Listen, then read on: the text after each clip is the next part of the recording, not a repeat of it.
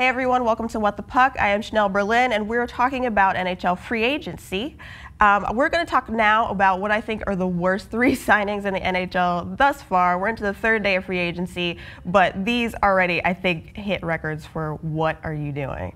So third worst, start with the not too bad. I'm going to go with the San Jose Sharks. I'll be totally honest with you. I think probably Calgary signing Derek Engelland to almost $9 million for 3 years is probably worse than this, but the Sharks are a contender. They have taken the Kings to 7 games the past 2 postseasons, very close to having a great run, and for whatever reason, they're signing people like John Scott for 1 year for $700K. They re-signed Mike Brown 2 years. He was a free agent, but they got this done right before free agency started, signed him for 2 years, 2.4, and then they got Ty McGinn his rights from Philadelphia and signed him for $600K, basically guaranteeing that they have a terrible fourth line against like the Ducks and the Kings, who have great fourth lines. The Kings had Mike Richards on their fourth line this past postseason. He's a second liner. He's making second line money, but they had him on the fourth line. You know who's not going to do anything to stop Mike Richards? John Scott. Nobody is going to be affected by this guy. The most he did to scare anybody was Phil Kessel in the preseason for 2013-14. He threatened to fight him. Phil Kessel took a stick to John Scott's leg. Not everybody's going to react like that, especially if you bring in somebody like John Scott to stop, say, Dustin Brown, who is extremely durable no matter what you do. It can still score points, and John Scott can't. He's also not going to be on the ice at the same time as any of San Jose's big guys who put points up. He's not going to be on the ice with Tomas Hertl. So what's the point of getting him? It's stupid, and it really frustrates me to see a good team basically actively wreck a lineup. And I think they're sort of trending in that direction. So I hate that. Second for me, Florida Panthers. Dave Bolland is probably the most overhyped player for the last couple seasons, largely because he scored the game-winning goal, the Stanley Cup winning goal in Game 6 in the Chicago Bruins series in the shortened seasons. So now Florida has signed him for 5 years, $27.5 million. At best, Dave Bolland is going to be a third liner. He's not a top 6 guy, and now he's making top 6 money.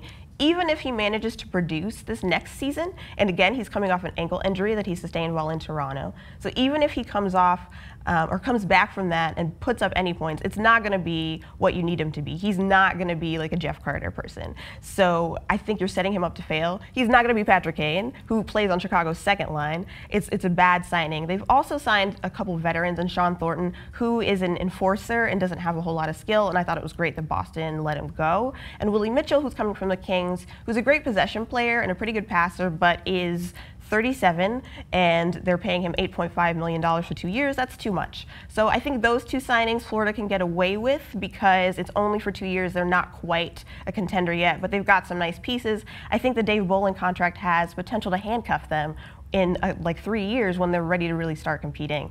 And I think that was just a bad move by Dale Talon down in Florida. I give them a little bit of leeway because they're a team that was trying to make the cap floor, which is $51 million.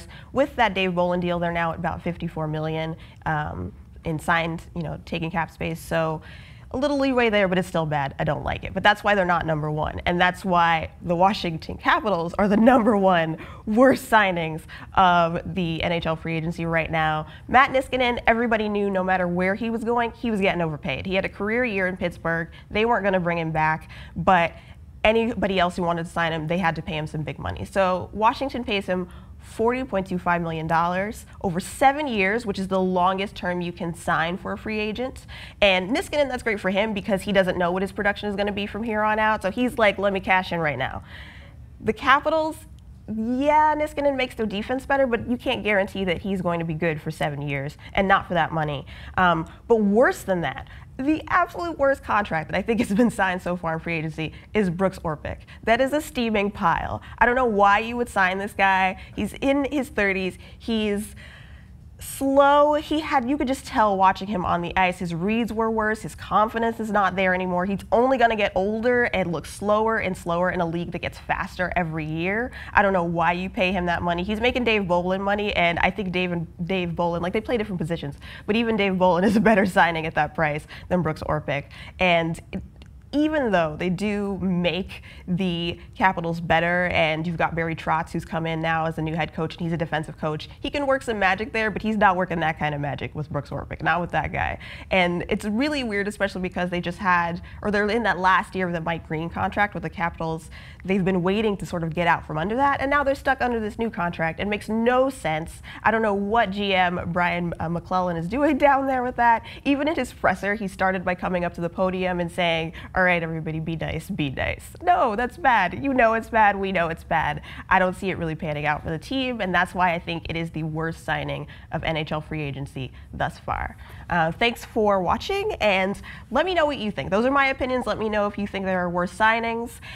Follow me on ThanksBud, where I mostly talk about Kings hockey, or you can follow me individually. It's at Chanelle Berlin on Twitter, and yeah, until next time.